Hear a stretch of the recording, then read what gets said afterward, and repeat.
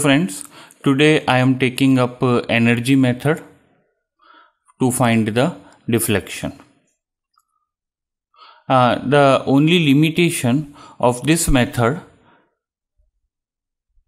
is that we can find the deflection at only one point at a time. So this method is same as the method which is area movement. That is, we can find the deflection at a point only, but we cannot generate y as some function of w, e and I and L. We cannot do that. Okay, but we can find the deflection at any point by this method. Now, what this method says is that the potential energy, the important is potential energy, for any system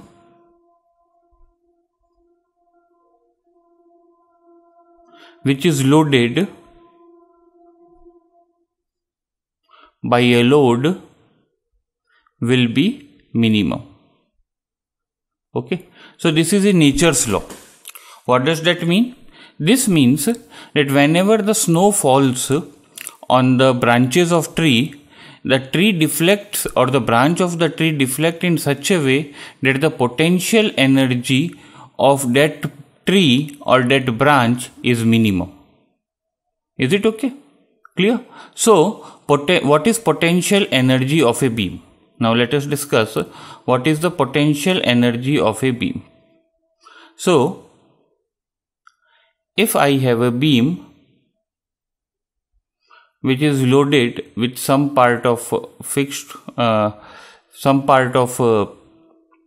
UDL, some point load and some moment, then the potential energy is equal to strain energy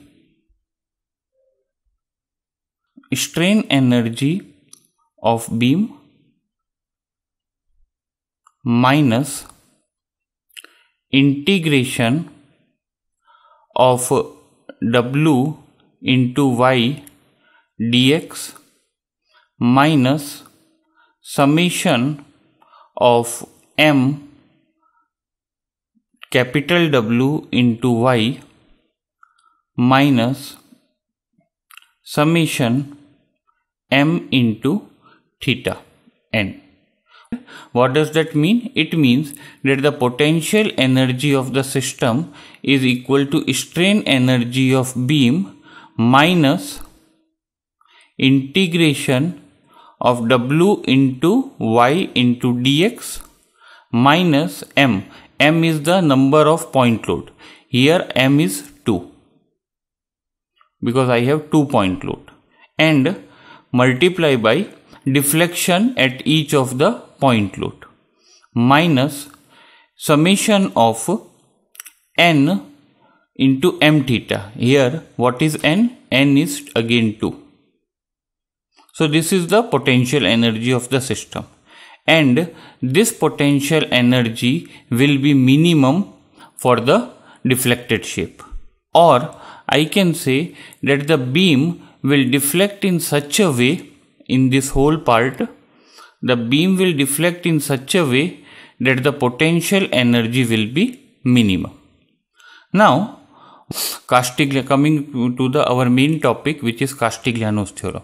So, because the potential energy is minimum, what Castigliano has said, in some books this is the first and this is the second theorem, in some other books this is the first and this is the second theorem. It hardly matters, but what is the meaning, that is more important. So what is the first theorem says?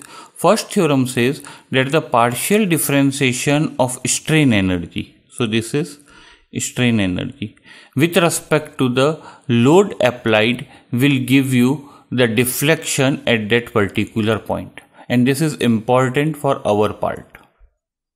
Okay, but what is the second theorem? Second theorem, which is not much of importance to our objective question, is that the partial differentiation of strain energy with respect to the deflection will give you the load. Is it okay? Both are contradict to each other, but both are valid. The important part is that the theorem 2, which is del u by del delta is equal to W, is applicable beyond Hooke's law. This is important. But theorem 1 is applicable only up to Hooke's law. Okay, so this is important because in one of the objective question this has been asked. So please keep in mind that this theorem can be applied beyond Hooke's law, but for this theorem, which is our objective part, we cannot apply this theorem beyond the Hooke's law. Now coming to this strain energy U. U is my strain energy. Now for different load I have different strain energy. Clear? First I will take U equal to strain energy, and then I will differentiate with respect to W. Now strain energy for different type of loading. Okay, so let us take strain energy for first axial load. So U is half, it is delta U is half P square dx over AE.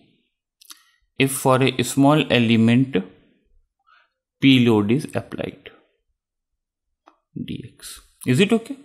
So this is U. So what is the total U? So the total U is integration of half P square dx over AE. Is it okay? I will prove how I get half P square dx over AE when I will be taking strength of material. In that chapter, when we will be dealing exclusive for strain energy, I will prove how we get half P square dx over AE. But at this point, I will ask you to remember this. Okay. Now similarly, for bending, the strain energy del U is half m square dx over EI, and the total strain energy for the system is half m square dx over EI, where m is the bending moment. Clear? Now third is the shear force. Strain energy due to shear force. So for small, it will be half k v square dx over ag. Is it okay? And k is known as form factor. K is known as form factor. Is it okay? In my notes, you can see this thing.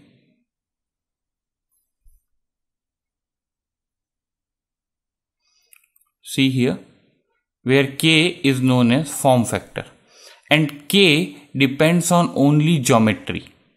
So k is 1.2 for rectangle, k is 1 for I section, and k is equal to 10 by 9 for circular section. And this g is modulus of rigidity and a is the area. I will one or two question in which we have to find the deflection due to shear. In that I will be using this formula. And last, for the torsion, the strain energy for the small element will be half tau square dx over jg, where j is the polar moment of inertia, which is Ixx plus Iyy, and g is the modulus of rigidity. So what is the total strain energy due to torsion? It will be U, which is the integration of small element del U. So how much I get? Half tau square dx over gj. So these are the 4 strain energy that can be developed in a structure. Clear? Now how to use Castigliano's theorem to find the deflection? So the method is very simple, and this is very powerful method for the objective question. The only things which you have to remember is that you should be very clear about how to write the bending moment equation. That's it. Otherwise, there is no other thing which makes this method typical. So what to do? Let us take one example. This is a cantilever with length L and a point load is applied at end free end B. And the load is applied is W.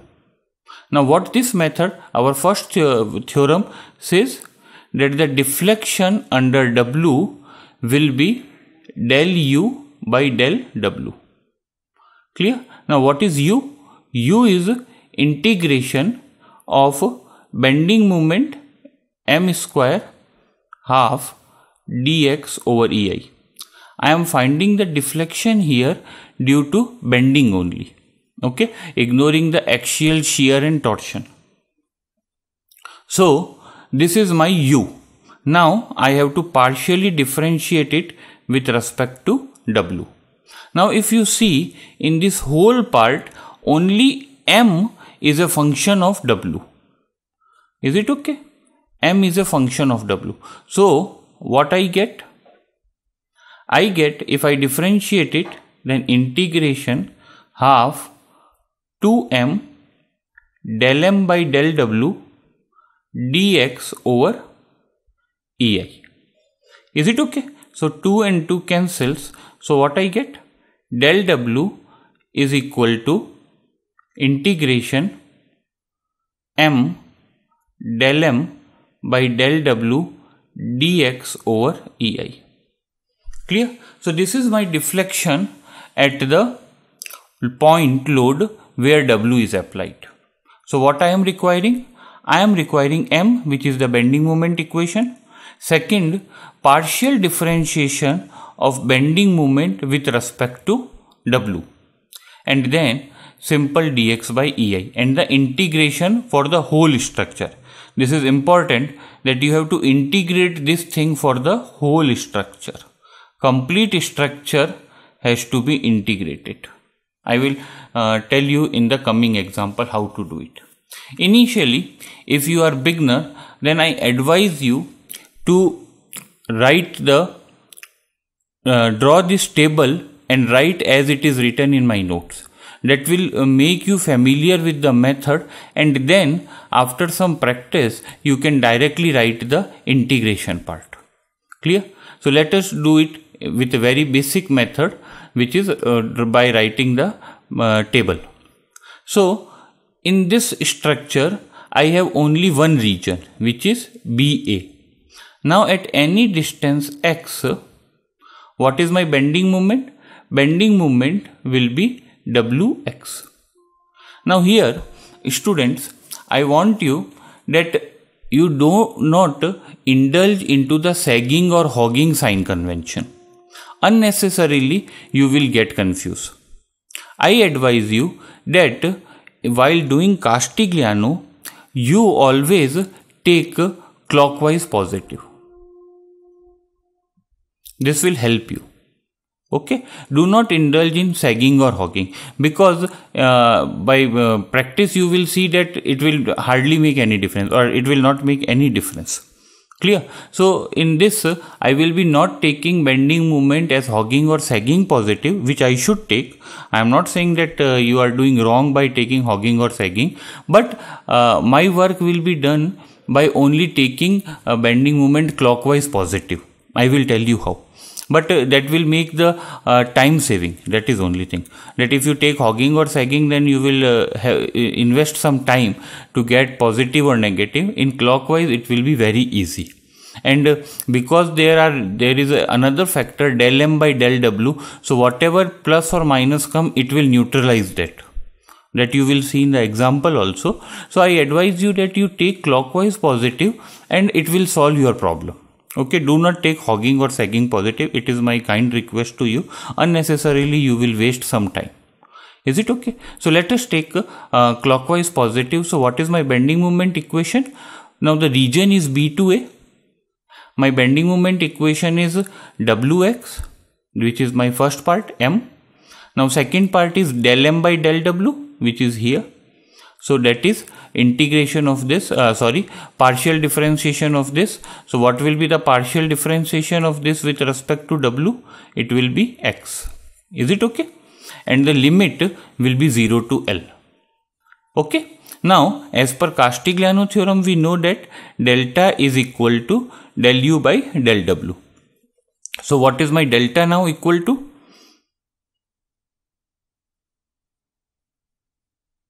It will be equal to integration 0 to L bending moment, which is W into x. This is my M. And what is this? This is my del M by del W dx over EI. If you integrate it and put the limit, you will get our standard result WL cube over 3EI. Okay. The second part is how to find the rotation at point B. For this, since there is no moment applied and I need a rotation theta, so I will apply a fictitious moment, let us say it be mu, in clockwise. Okay. So again the same procedure. So what will be the bending moment equation at any distance x? It will be W into x plus mu. Now, since I am finding the rotation, I will differentiate the bending moment equation with respect to the moment, which is my mu. So what is del M by del mu? You just write it here, del M by del mu. So that will be 1. Is it okay? So that is 1. And what is my limit? It is limit will be 0 to L.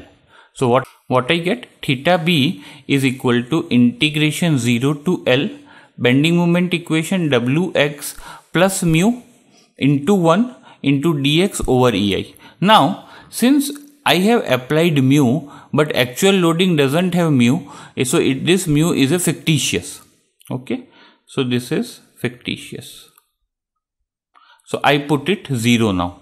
So put mu equal to 0 and integrate it for limit 0 to L, you will get WL square over 2EI.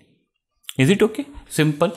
And since the value is positive, it means that it is in the same direction as the fictitious load was applied.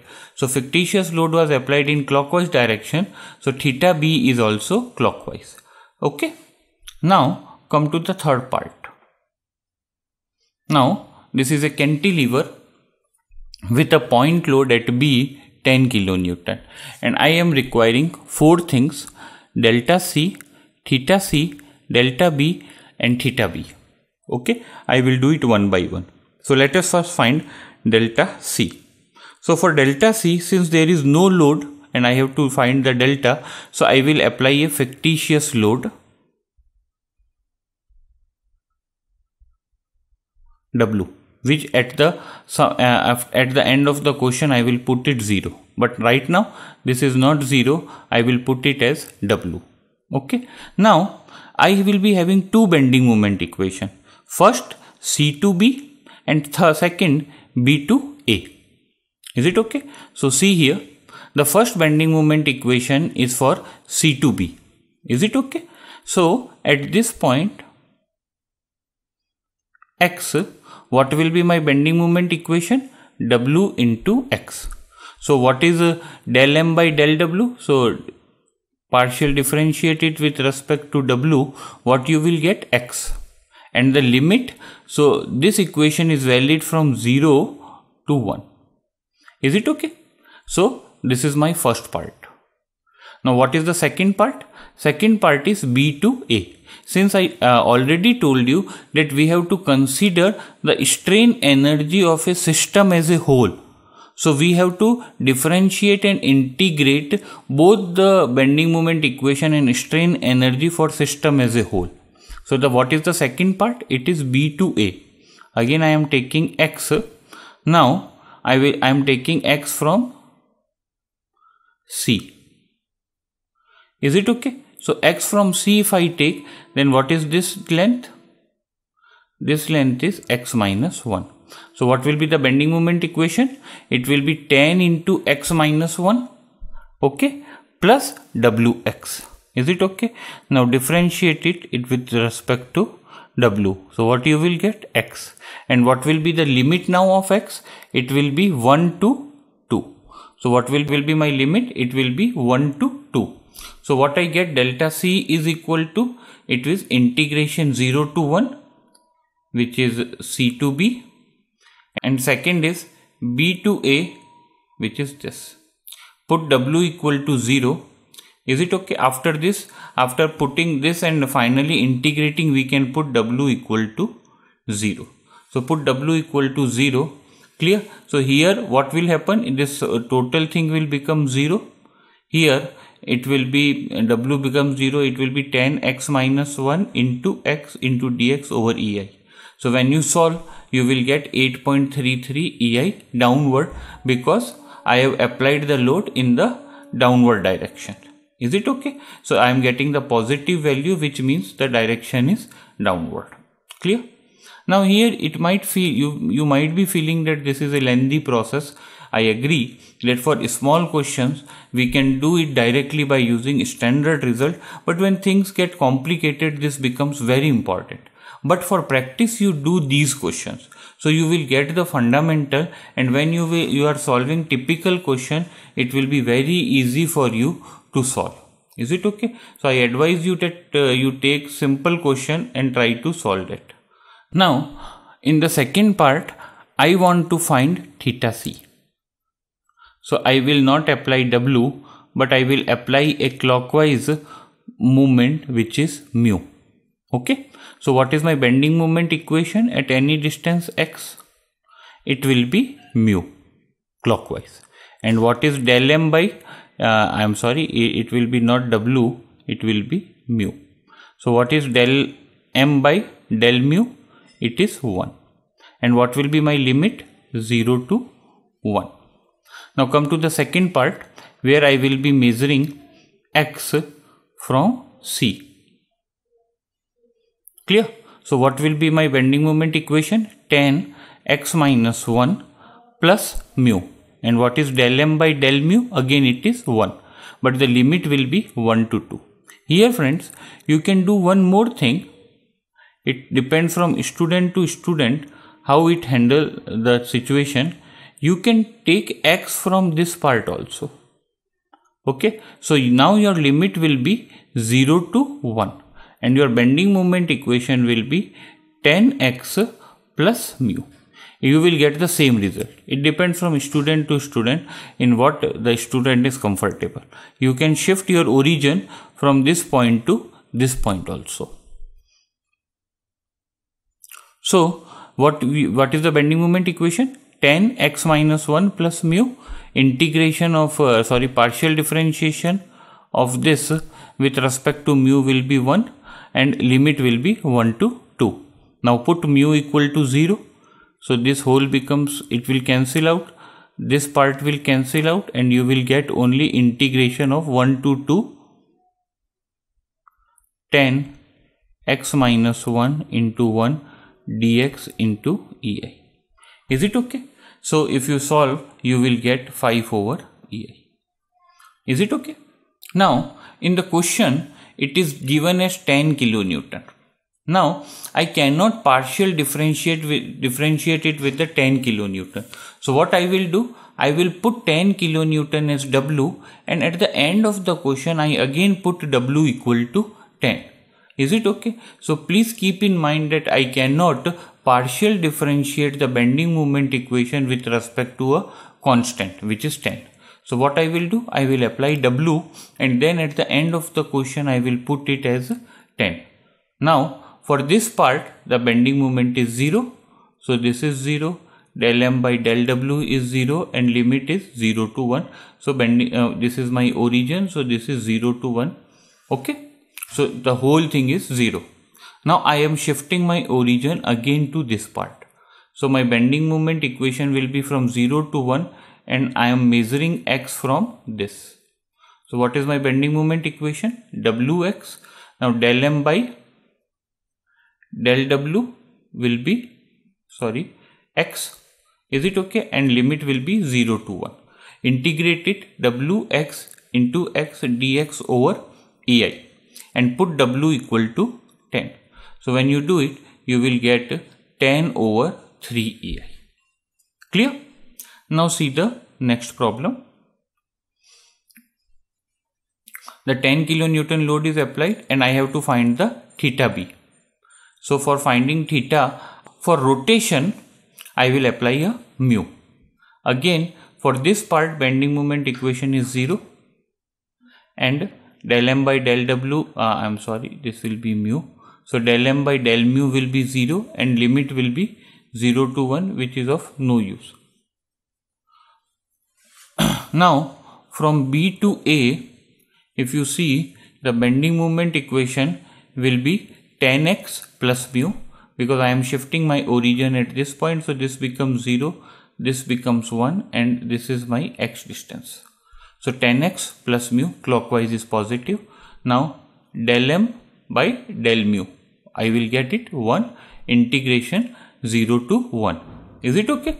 So if you see what I will get, 10x plus mu over ei into 1. Put mu equal to 0, you will get 5 over ei. Is it okay? It's quite simple. Now take the last question for this video.